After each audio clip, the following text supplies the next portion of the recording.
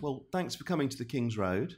You've been here before, haven't you? Yeah, I love coming here. It's very, I mean, it's like quite a a long dream way. office. Yeah, well, it's really a house, so. I know. But I've been here 20 years. It's but very personal to you. Yeah.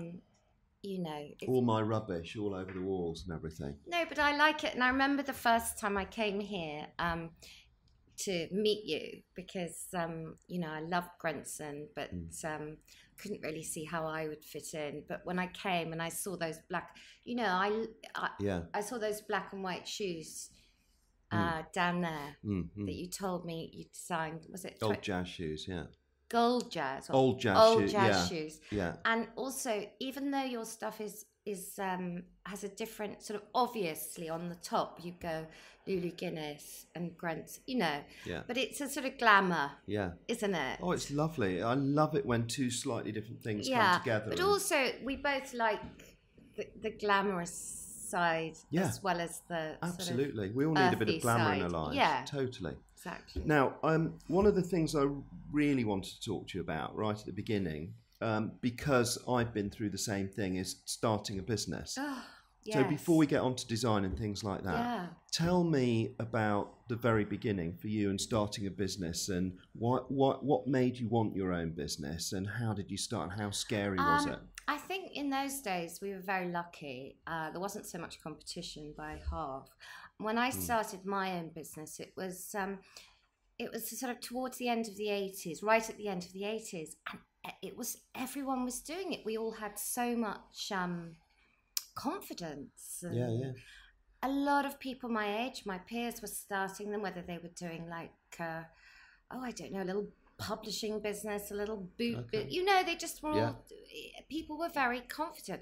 We didn't have the internet, so we had, it was incredibly difficult finding anything out if it wasn't in the London Yellow Pages or whatever the, you know, or the library. So for instance, so you had to go to but you know, so for me, finding about manufacturing in England for anything, you know, if it was out of, you know, so I did end up going up north a lot, actually. In the end, Chester was where I found my manufacturer, because I was doing leather briefcases then. What was it? But how did you? So what was your first thought? Did you wake up one morning and think, I know what I want to do? Basically, it happened to me. It kind of kept hitting me until almost. I mean, basically, I came up with things, and then there was a demand. I mean, I was kind of a big vintage queen, or I was young, so I was a princess, but so I always wore vintage clothes. So we were a little bit,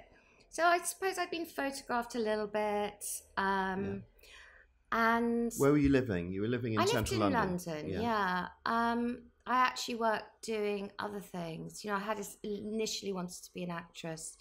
Oh, really? Yeah, so I was then, and then I learned to do, you know, I had to get office jobs in the end. Yeah. And through my 20s, I had quite a lot of fun.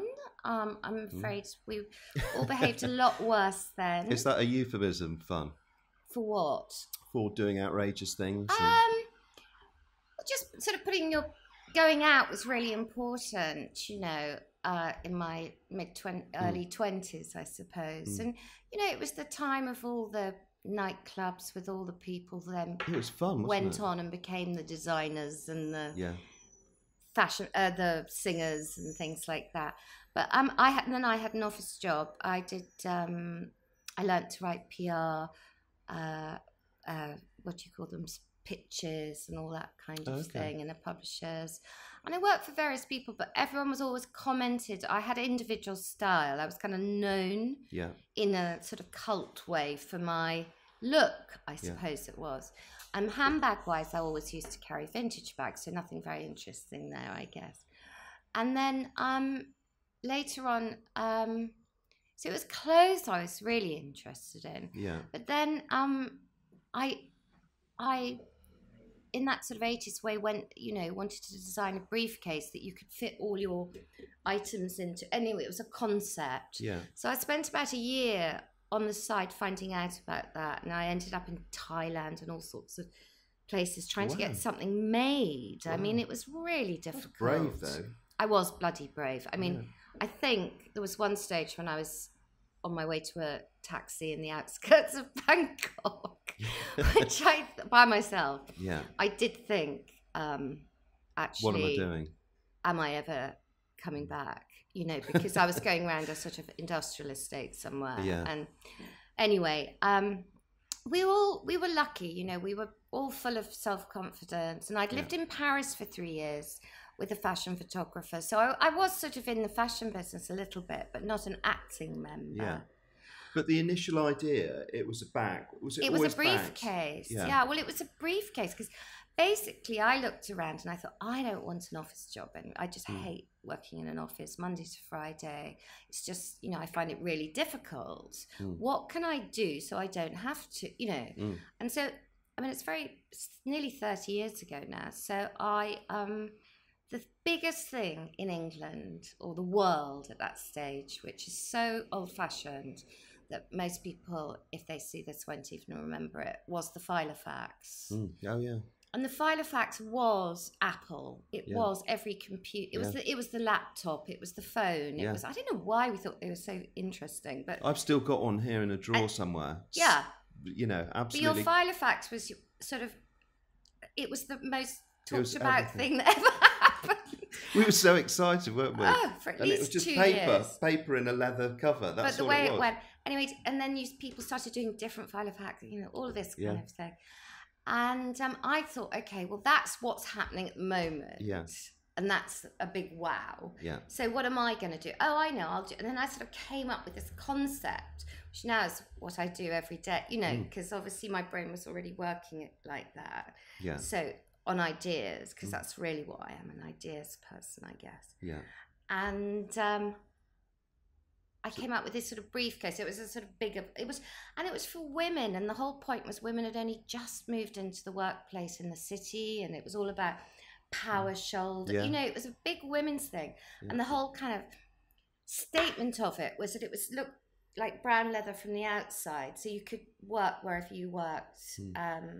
You know, and everyone wore black suits to work in those days. They didn't wear their home clothes. No, it's a uniform. And then you opened it and it either had red or purple suede all over it as the inside. And I knew that, you know, it's like, okay, big deal. But at the time... Have you still got one? Oh, yeah. Yeah. And that was your first ever product? Yeah, and then I went and sold. You know, I went and met... through a buyer I knew in America, through a friend of mine. You know, you really had to... Yeah. It was like getting auditions or whatever. You know, you'd ring them and their assistant would say, I'm afraid she's out in the office, you know, i.e. not you again. Yeah, yeah. And in the end... in meetings. I managed to get to meet... through a girlfriend of mine that had gone to work for Bloomingdale's in America. You know, luckily I got to meet a few buyers and... So do you remember your first account that you sold? Yeah, but it was on consignment, as they call it. Yeah, on wheels. No, they used to call it on wheels. On wheels. Yeah. So if it doesn't work, it's out. I was very lucky. I was Browns. Yeah. This was my first. And I was allowed 2 in there on sale or return. I mean, But great! What a start. So you were right at the top. Yeah. No, I mean, God, I was walking on air. Yeah, I bet you were. And my briefcase cost so much to make. I wasn't making a profit. It was just... What did it retail for? Do you remember? Then it retailed for £400, which is rather like saying 10,000 now, isn't it? Because it was, in my naivety, it was the most complex piece of leather work ever known to man. Yeah. It was leather on the outside, then it had suede on the inside, and then on one side it had 8 pockets which were leather, but they then had transparent pockets so you could see. Wow. I mean, it was so complicated, but ignorance was bliss, you know. I didn't realise I was actually asking for the hardest thing you could possibly make to be made. Yeah. Then the other side had a document thing that you unpoppered and took to your meeting, the document holder. Anyway, so actually it was the Mr. Bernstein, it was the husband, and he was very sweet, and he took me for some coffee. I remember we were outdoors in Mottcombe Street, and we sat at a sort of cafe table, and, you know, they were just nice. Nice people. Yeah. Did it sell? Do you remember? Yeah, but also, I think I sold those couple. But meanwhile, I went and saw Liberties. It went into Liberties on consignment, and it went into Joseph. Then I went to see the Harvey Nichols buyer, and she just said to me, "Look, it's too expensive for us." I mean, by that time they had a sort of young bit downstairs, which I can't even remember what it was called now, but it was sort of the Top Shop or the whatever is, of then. Yeah. What was it called downstairs at Harvey Nichols? It's like Harrods had the Way In. Way In was on the top floor of Harrods. I can't remember the... Harvey Nichols had their equivalent anyway. And also Harvey Nichols was the hottest place in town. It was the place to be, wasn't it? Yeah. Interestingly, it's all cyclical. And she said, why don't you have bags more like you dress? And I was like, this is a serious... She actually was... probably started my business. I was going to say, what? Carol.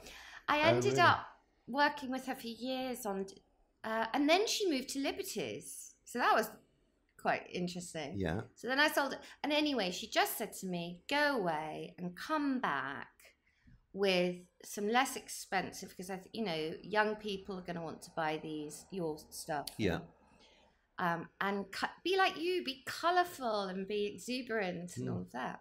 So I went away, and it was a very long story. I ended up making them actually I started with cordway. I mean, I had to learn, we still do. If you have your own business, you have to be a quick learner. Yeah. Because you literally learn as you're doing it. I mean, everything always kind of happened to me, and then I sort of caught up and kept this...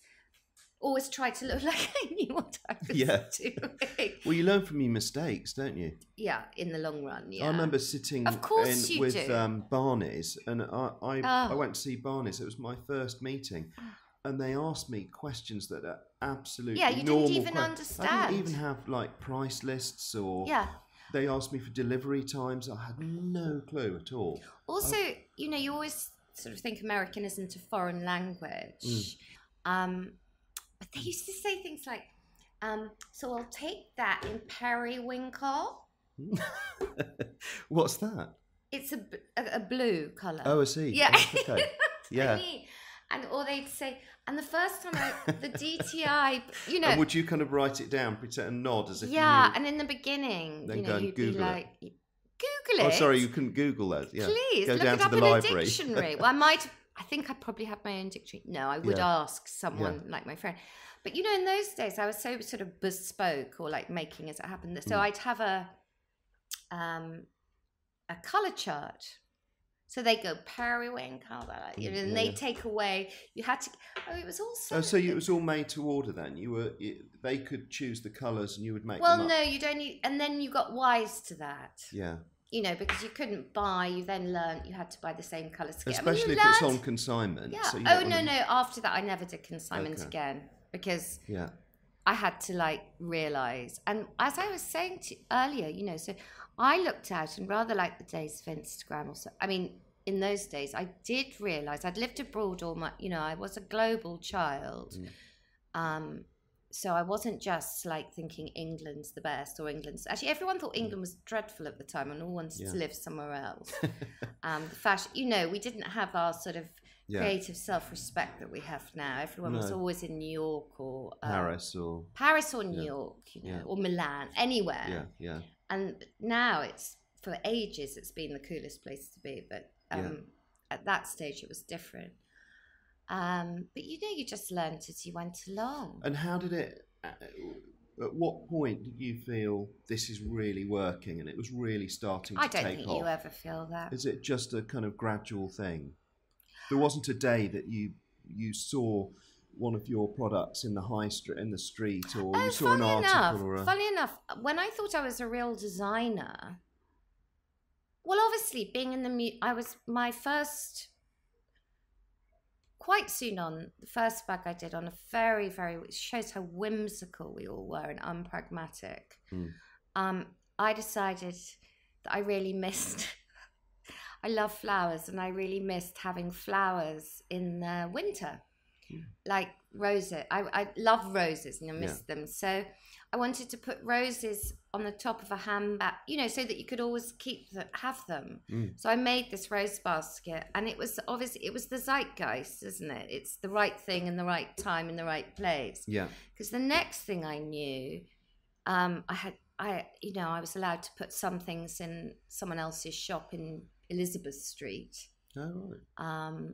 And I had a couple of these rose baskets. I mean, they were made individually. They were more, the way they were made was more like making a hat, really, because they were satin and flowers, and everything was made by cordwainers people. Was it? That's what I was going to say to you earlier. Yeah. Oh, really? So my first makers, in fact, all my makers always, for years and years, were, I used to drive all the stuff to the Over place, to Hackney, and then later on, I used to drive to Wembley. I mean, I did everything, and I really did. I did every job. Yeah.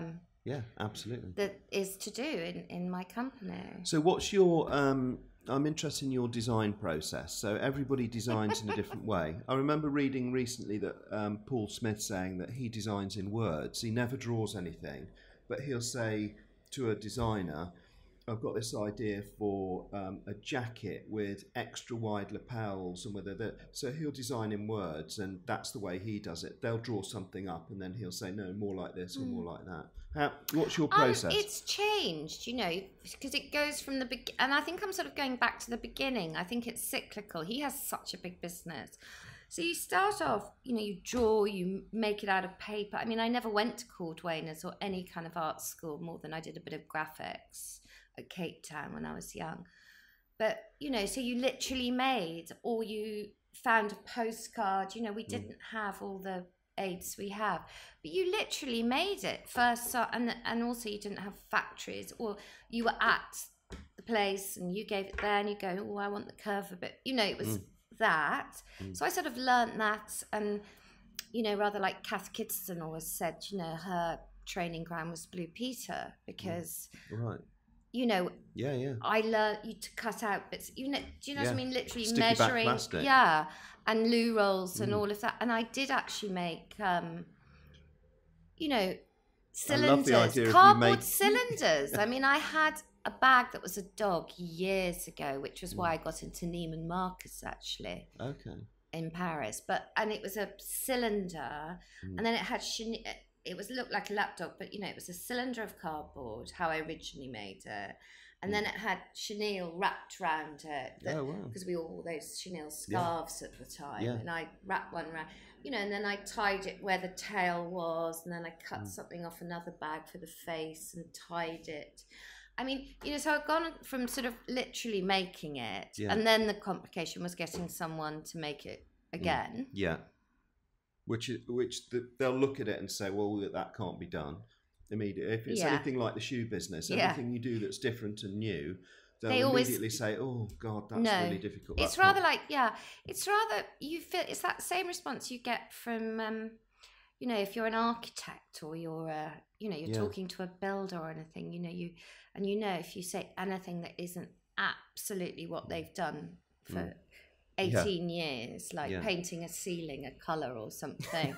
You know what I'm saying? Yeah. There's like that little early resistance that you've got to break through. You don't know. Well, I still deal with that on a daily basis because I have I try and work with perspex. I try and work with all of these things. And I probably am not a handbag.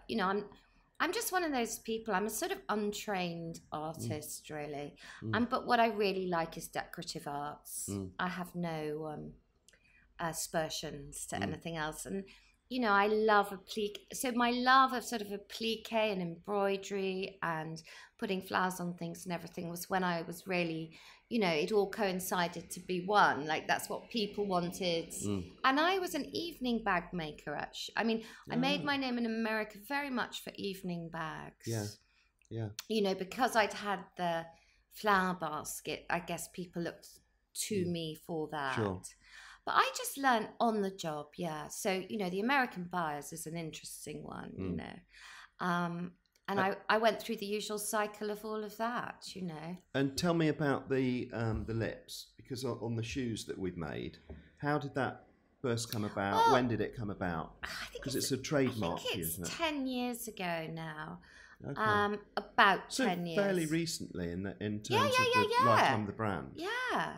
But I always, when you're asking about my early days, the one thing I did, because it suited me actually, you know, in the end, and also I lived in Paris for 3 years, from 17 to 20. And I think there you learned very much this thing, whereas in the English style at the time was punk. So if something is how you look, you all do that, whether it suits you or not. Yeah. You know what I mean? So you shave it, you do the whatever, you wear fishnet tights and a mini skirt up to here, even if that probably isn't the most flattering thing for you. It's got to be done. It's got to be done. Whereas the French thing was kind of, you know, which no one actually told me, but I guess I always say I sort of got my training by osmosis from living in, you know, just sort of sponge-like, really. Yeah. And I knew that red lipstick suited me. Whenever I put it on, I don't know if I've got how much I've got on at the moment, but if I did that, it was sort of as if I came to life. It was like, you know, like asleep me, and then okay, I'm on. Like, and people say, "Oh my God, that really suits you." And so in the end, that sort of sinks in. So had you been wearing red lipstick for a long time? Yeah. Okay. So to become my trademark, I see. All through the 80s and everything, and it wasn't sort of people. It was quite out there at the time, you know. People like natural things a lot. Yeah. Well, if you wore red lipstick, you were a part of a tribe. I mean, still, I'm part of the tribe that wears red lipstick. We know who we are, you know. And so the red lips was my signature, and I'd sort of talked about it for ages. My first one was snakeskin, actually. Really? On a bag? Yeah, I mean, it was a soft bag, if you see what I mean. It was had pillow lips, you know. Oh, now, the one that people think of is the Perspex one, I think, but it was made in leather originally. And so red lips was my trademark, so we made a red lips bag. And did people ask for it? Things with, do you have this thing with buyers where they always want lips on it? Can we have some lips on it?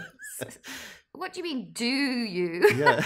Do you know, it's interesting because in the beginning, I was used to doing different things every season. I thought it was a cop-out. Because this was before everyone was like brand conscious. Yeah. What's a brand? You know, his coffee had a brand or something. Yeah. But, you know, like that you repeated the same thing and all that sort of thing that now people do.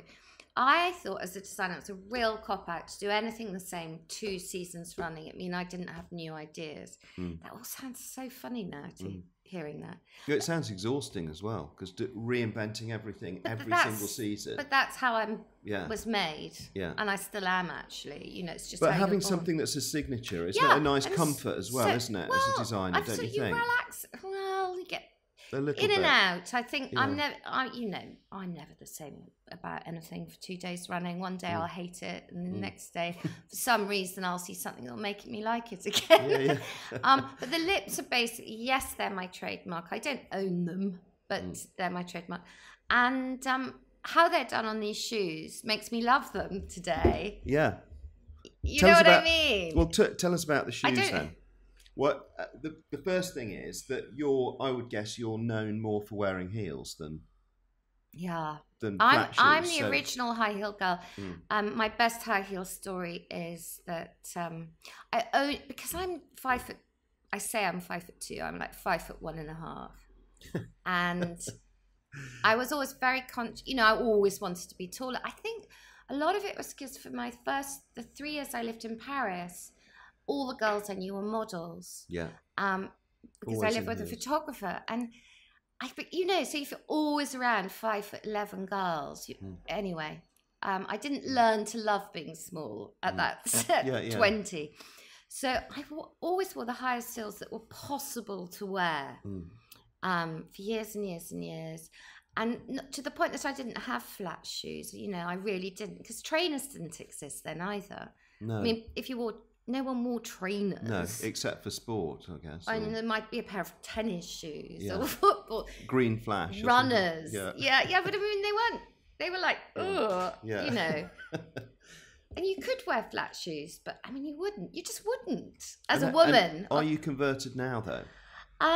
Or not? Not fully. Have we got you 100% yet, or not? Totally.